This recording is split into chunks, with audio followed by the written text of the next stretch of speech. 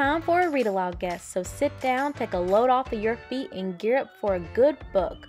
Welcome Dr. Shannon Peeples and listen as she shares a great story with us. I'm Shannon Peeples. I'm the very proud principal of Cone Elementary School. This day, I am going to be reading to you Circle Unbroken by Margot Raven.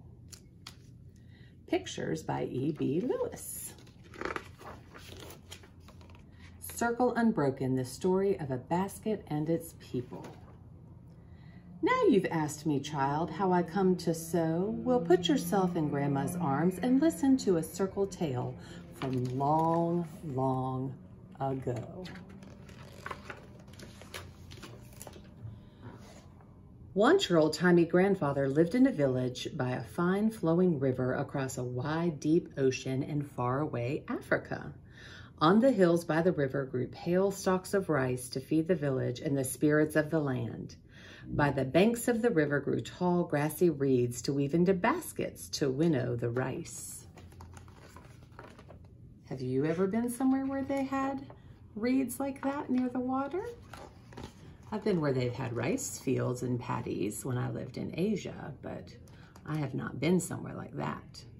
One day after harvest, when he was no longer a boy, but not yet a man, your old-timey grandfather was led by the men who lived in the village to a grove in the forest where the palm trees grew. It was their sacred place, the poro bush, not far from the rice and the fine flowing river, where the men beat their drums and the boy became a man.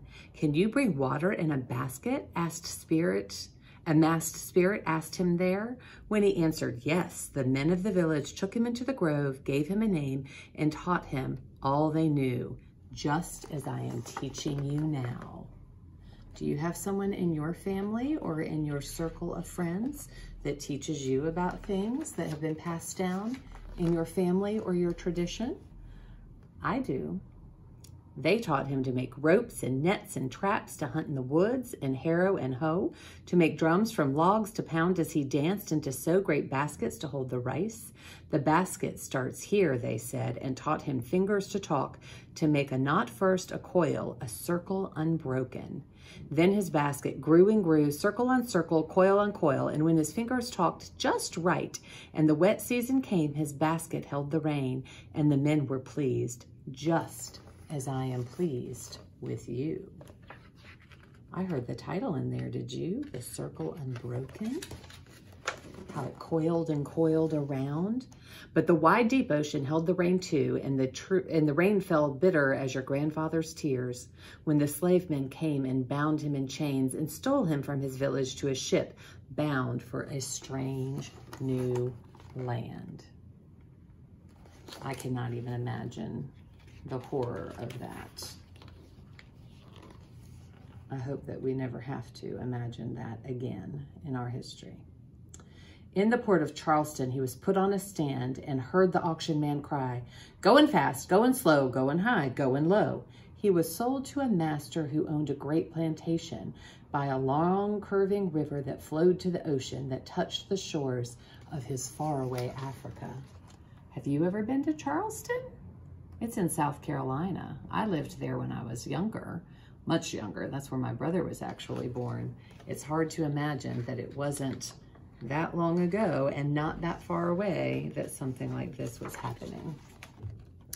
He lived in a shanty shingled with cypress. He worked in the rice fields from day clean to sun go red. But long night after long day, he sewed baskets in the old way, from the bulrush that whooshed and hushed by the marshes and the rivers that flowed to the sea. The grasses brought him comfort. His fingers knew their secret. "Never forget," he whispered. As he sewed palmetto strips in and out, around and through, his circle grew and grew, and his fingers talked just right. His basket held the rain, and he remembered from where he came.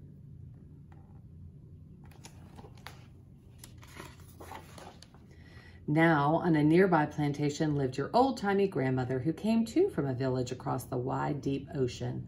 Long ago, when she was not yet a woman, but no longer a girl, the women of the village took her into the sand bush, their sacred place, and taught her all they knew.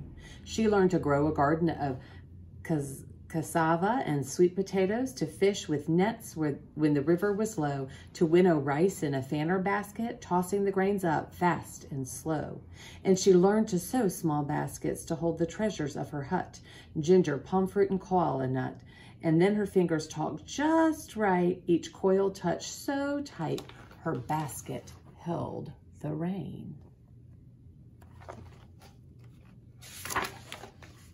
One day, in the shadow of the big house, your old-timey grandmother wed your old-timey grandfather. They had children, and the babies slept in the sun in Moses' baskets while the field work was done. And when the babies cried, your old-timey grandmother sang to them, soft as gray moss, low as the going-out tide.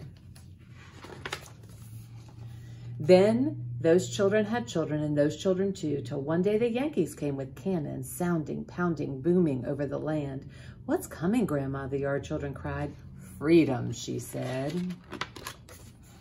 There was the promise of that long ago. We're not there yet, though.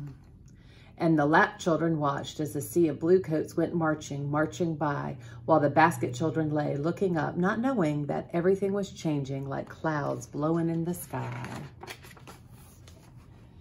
Now it was the times after slavery when your great-great-great-grandfather worked shares of this land of marsh, sea, and sky, where the creek beds rose high on the old rice fields, melting them away like shadows into shade. He built a boat of wood and took it to the sea, far past the shores where the sweetgrass grows. Rowing in, he had the fish for his family and fish to sell. Then long night after long day, he told children tales of Brer Rabbit and Brer Fox, till their laughing eyes danced like sunlight on the water, stars above the creek. A lot of those stories that have been passed down share very important parts of our histories. It is important that we know them and we share them. Your great-great-great-grandmama heard the stories too. Next day she carried fish and wares to market in the basket she'd made, toting her burdens and cares high on her head. And the circle went out and out like the stone that milled their corn, and the net that caught their shrimp, and the rising shout that praised their Lord, just as I give praise for you. Then their children had children, and their children too, until one day across the great wide ocean a war began. The men of the island went away like the tide, while the women waited and sewed long night after long day. There's a lot of strength in the history. When the men came home again, the bridge builders came too, tying islands to land with steel arching hands. What's coming, Grandma? The yard children cried. Tomorrow, she sighed. And the porch children watched as the bridges brought cars and the cars brought people, and the basket children lay looking up at the sky, not knowing the old ways were leaving as fast as the cars passing by. But some folks at night sat around the lamplight, showing the young ones the road ahead was over and through, as new hands talked to old friends, the bulrush, the sweetgrass, palmetto, and pine. Those children had children who put up wooden stands to show their baskets along the highways and in the marketplace where the tourists came through, and thought the beauty of the old baskets was something new, just as my baskets are new to you. While the women sat behind their stands, their sacred place, sewing and sharing with daughters all they knew, the men took the boys to their sacred place, the dunes and marshes by the creeks and the sea, to cut the bulrush and pull the sweetgrass and dry it in the sun as it had been done long ago. And so it has always been, time flowing like a river, circle going out like a pebble in a pond, until I came along, your mama and you. And the time has come now, child, for you to learn the knot that ties us all together, the circle unbroken. And when your fingers talk just right, that circle will go out and out again, past slavery and freedom, old ways and new, and your basket will hold the past, just as surely and tightly as my arms now hold and circle you. The end.